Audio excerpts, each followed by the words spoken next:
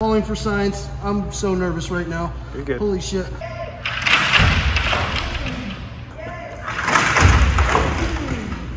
Ass to face. Hey. Have you ever wondered how much force is generated when a climber falls that weighs 300 pounds? Stick around and find out on this episode of How Not to Lead Fall. 2, 1, release.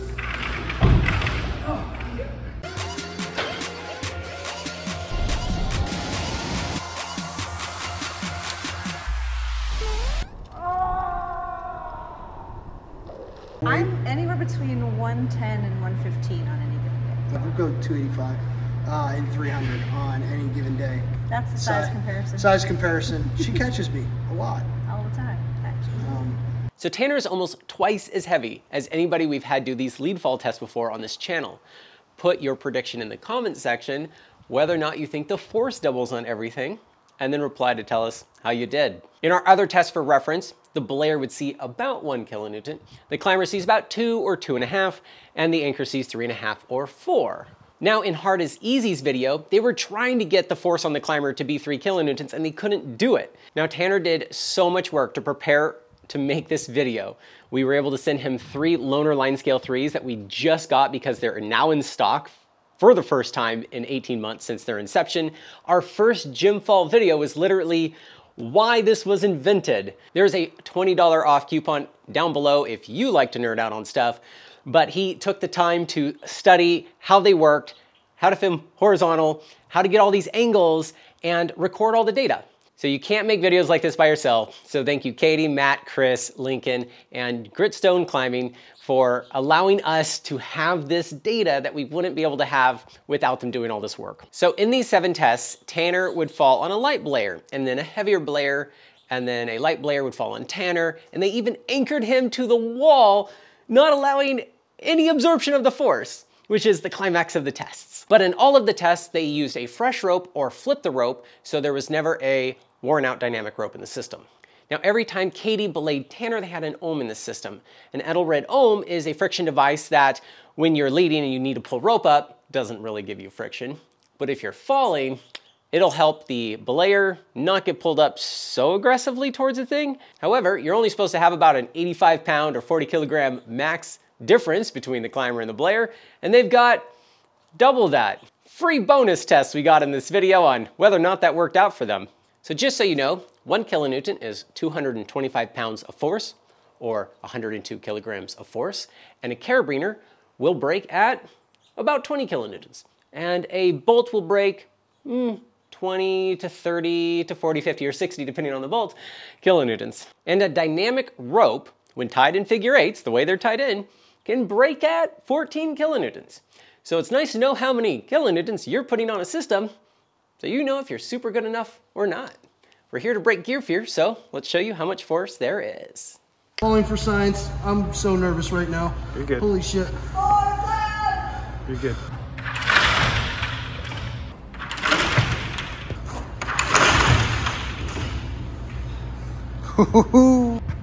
That was the small one. 291 on mine.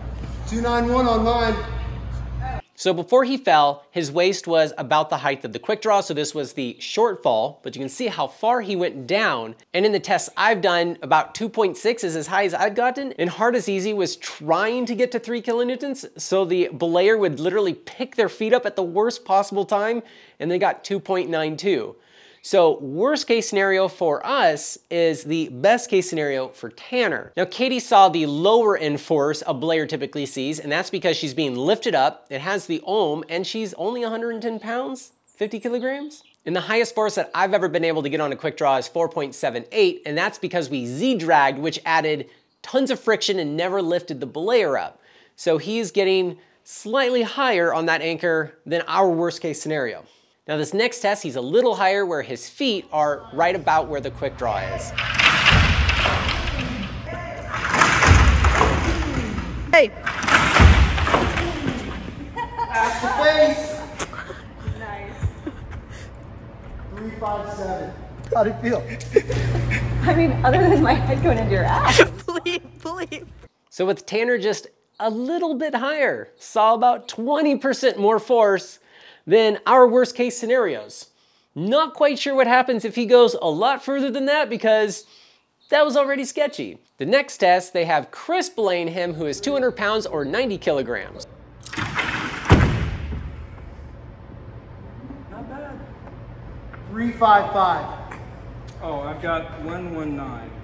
So we went from a 50 kilogram to a 90 kilogram belayer, and the numbers are almost identical. Tell us why in the comments below. Could be the ohm, could be the fact that Chris still got lifted up, could be maybe the weight blade, I don't know. But the next test, they took the ohm out. 3, 2, 1, release. 3, 2, 1, release. Good. It was so fast that I could not get out of What did I say right before I fell? I said I'm about to get a CB enema. I don't even know what that is. So Chris got to know Tanner probably a little bit better than he was planning. But Tanner and the anchor saw a little bit less force actually, and there was more force on Chris, which is probably why he got pulled up the way he did. Since everything was super good enough to this point, they thought they'd spice it up a little bit by bolting the belayer to the wall, so there is no give. Save the hardest fall for last. What makes this one different? We are ground anchored. So there's no shock absorber with the belayer. Like, the only thing cutting the force is the stretch of the rope. What? I'm zeroed here. Okay, you're solid? I don't even think about it. I just want to go get it over with. 3, 2, 1, loose. Oh, shit! Oh, shit! 444. Oh. 716. No, I've never had a hard catch when I fall, because even when someone's anchored in, they still lift off the ground a little bit. Like that was, I felt that. I felt that. You can see some fresh steel. I wasn't there 15 minutes ago. It's there now. So I appreciate what people go through for science. I think Tanner set a record on this channel for what you can see in a real life load at the anchor. 7 kilonewtons. That's impressive. For reference, cams will come out, break, snap apart around 8. Now if you're trad climbing outside, you might have a little bit more rope between you and the climber, which technically absorbs more of the fall, even if you were also 290 pounds and falling further. So it's kind of like gets complicated, but it's sure interesting to just kind of like watch somebody catch like that. Ugh. I don't want to belabor this point any more than I need to, but 2.63 is quite a bit on a belayer. Notice the belayer was the wall. I don't think you can really get that on a person, because like some of this absorbs it. You always get pulled up a little, like Tanner said. So that's on the high end, and that's kind of makes me feel better knowing that it's only connected to a belay loop. And if you're ever curious what the MBS of a human is, it's more than 4.44. Now there's only one other time on this channel that we have achieved more than 4.44 kilonewtons on a person. Now I don't want to give it away because I'll be making a whole video on that. Subscribe. But that didn't hurt nearly as bad as what Tanner felt, because it's force over time, and there was a lot more time that force was applied to our bodies. Tanner got the short end of that rope. Now what happens if the same two people switch? What happens if Tanner catches Katie? Falling.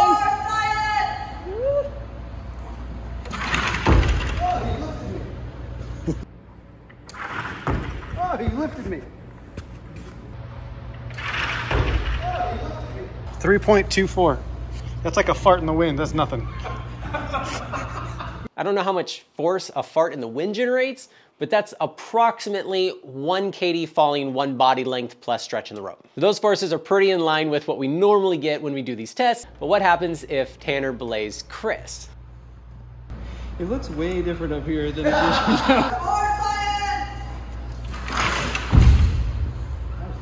A little heavier So on Chris's fall, with Tanner catching him, are pretty much in line with the normal falls that we get. So unless you're really trying to jack the number up by screwing your belayer to the wall, that sounds bad, then it's probably super good enough. So I think it's important to talk about context. Chris is actually probably considered a large climber, and he's right at 200 pounds. So weighing in, I weighed today 290, pretty much double what a lot of average climbers are. So when I generate force from a fall compared to a smaller climber, is that force exponential? Is there a linear pattern to what force is generated by the weight of the climber? And so, when we take the video that Ryan did, so we kind of try to replicate that, so my feet would be right below the anchor. I think the other thing that is, really awesome about this is just, Ryan's willingness to jump on board. And, I was watching one of his videos, and he was saying something like, well, you don't have to worry because no climber even weighs a kilonewton. And I just laughed, and I said, I thought to myself, yeah, not all climbers weigh just a kilonewton or less. And so I shot him an email and said, hey, want to thank you for all the content you put out, but also, just for the record, I'm a climber and I do weigh more than a kilonewton, 1.3 or 1.4 actually. And he replied to my email and said, if you're willing to take some lead falls, we'll make a video out of it. And so that's what we did today. All right, I want to say a huge thank you to Matt Hewlett, who is the GM here at Gritstone Climbing. Happy to help, man. A little nerve-wracking, not gonna lie, but pretty cool data. Yeah, go ahead. What'd you feel from today? I felt I became very intimate with your rear end today. I'm Chris Bailey. I'm the owner of Gritstone Climbing and Fitness here in Morgantown, West Virginia. This is West Virginia's largest, I guess, indoor climbing gym. Great community up here, and it's been like just seeing everybody come together, has been really wonderful. And yeah. Getting to know Tanner and your family and everything. So super stoked to participate in this event with you here today. Cool, thanks, man. So I'd like to apologize and clarify about something I said in my last Gym Falls video. I accidentally said this wrong. No climber is more than a kilonewton. And that's not what I meant, as it was received poorly. I was working with search and rescue people, and we're making some videos about that. And when you're trying to do some easy math on the spot, that you want to stay within a 10-to-1 safety ratio, it doesn't matter if you're small or big, it just kind of averages out. You, with the gear on, is roughly 225 pounds or 102 kilograms, or 1 kilonewton, because a lot of search and rescue stuff is very static. You're not taking lead, if you're doing it right, you're not taking lead falls in a search and rescue scenario. So after filming too much in one day and being in a rush and cranking out a video faster than I should have, that came out wrong, and I do apologize about that. But what's great about that accident is it led to the creation of this video, which I'm sure a lot of people are curious, if somebody weighs more, how much more force is it going to generate? Because there are people like Tanner who like climbing, and they want to know that they can trust their gear and not have gear fear. And I just opened this up in the mail like an hour ago, and this is super cool. This is something you get when you get 100,000 subscribers, and it never really seemed possible when I was making slackline videos 5 years ago that I would get this far. But we've built this community up really well, and this video really inspired me because people went out of their way. Like Tanner went through so much work, the people at the gym went through so much work in order to make this video. And this is such a cool community. And so it's super cool to try to break gear fear for all these extreme sports. And I appreciate you guys because this wouldn't exist without you. Before we go, I want to show you a fun game that you can do with these, is you can squeeze it to see how much force you can generate. What a load cell is basically a wire that goes up and down over here, and it has some electricity going through it. And when you change the shape of the aluminum body it's attached to, it changes how that voltage comes out on the other end. And it measures the little differences of that and gives you a number. Let me hit 0 here. 0.56. 393940. All right, let's see it. What's that number say? My turn. 1.71. I caught a cramp in my lat. Welcome to How Not to Highline, where I teach you how not to do everything but highline. There's a few highlining videos, but the rest of it has nothing to do with highlining. Enjoy! And then I have a really annoying laugh in every video. You're gonna love it. Hey guys, guess what? I gave up on a construction project and all I have is this framework left over. I'm gonna make it seem like it was on purpose by calling it a drop tower. Wow. Okay, so your drop test thing rig literally looks like you are hanging people. Good to know. Know that they're called sound bites because the sound in your videos bites. I'm so popular that I wear all my own merch so that people know that I'm cool. Deep down inside, I know I'm a fucking nerd. Have I ever mentioned how much I hate hats? You should totally buy these hats, because I don't fucking want them. Yo, I got a lab. Hey guys, today I'm gonna teach you how not to invest. Oh wait, that failed. Hey guys, in this episode of How Not to Get Married, oh sorry, how not to. So, how not to get sponsored. It helps when you insult every company that offers you gear.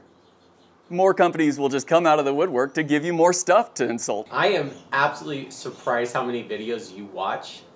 I had no idea until you started roasting them. I'm lonely and I need more subscribers, so you should stick around. Give me that duration. Give me some likes, because nobody else likes me. And subscribe so you can like me more in the future. Right about, is it reversed? I think it's right there. Check it out.